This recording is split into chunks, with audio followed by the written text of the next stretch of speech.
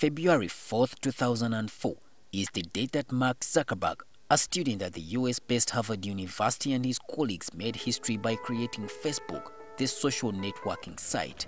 Guys, this is it. After all your hard work, Facebook Home is ready to ship. By September last year, Facebook had 900 million members, making it the world's #1 social networking service. However, its creation has brought about cases of cybercrime and pornography.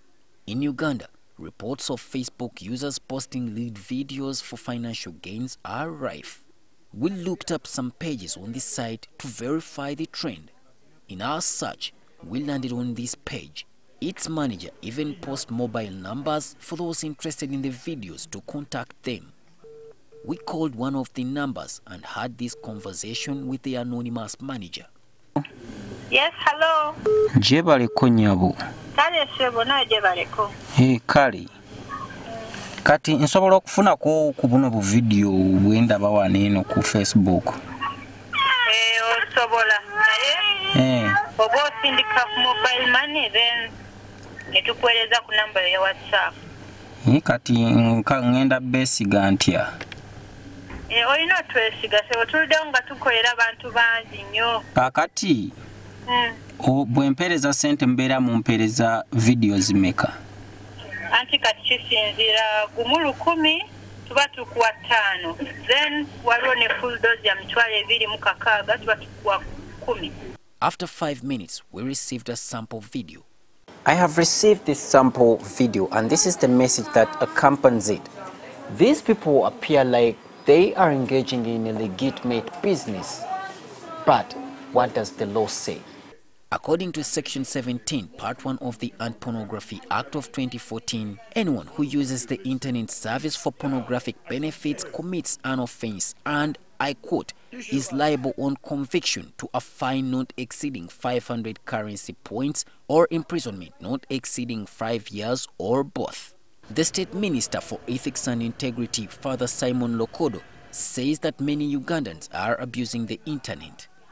I'm told some people are moving clandestinely, probing into people's personal accounts and sending these obscene, indecent images. Now, the government says it will closely monitor the interactions on all social media networks in a bid to stamp out pornographic material.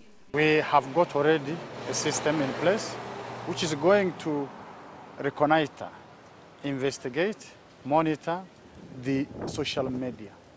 Anybody who abuses this instrument of communication.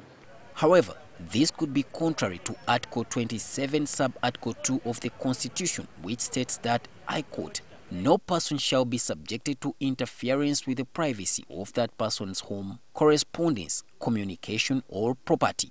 All social media platforms are private.